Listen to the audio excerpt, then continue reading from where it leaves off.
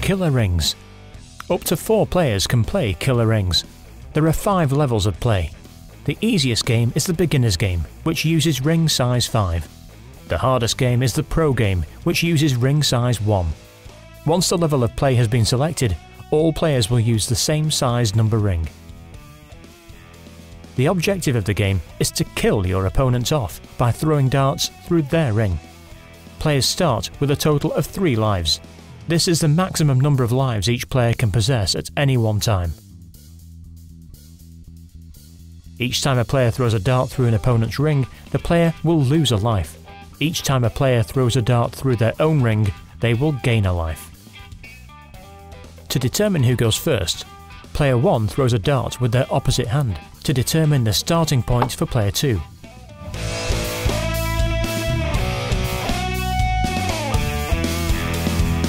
Player 2 does the same for player 3's starting point. Player 3 does the same for player 4's starting point, and player 4 will do the same to determine player 1's starting point.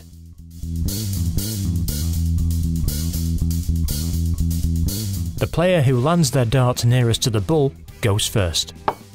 To begin play, before any player can start killing off other players, they must first land a dart in their own double.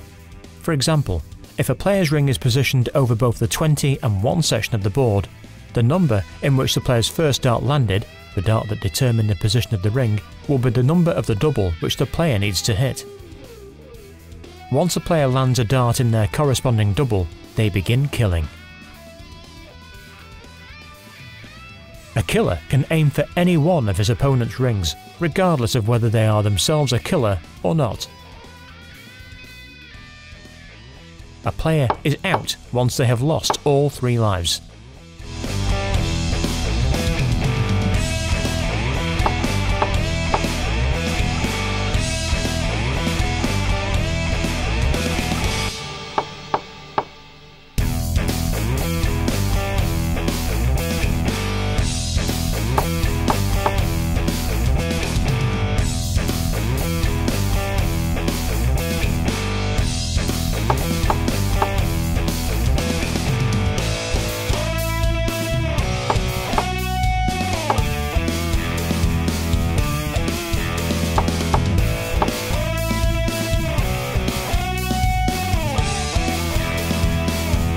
The sole remaining player wins the game.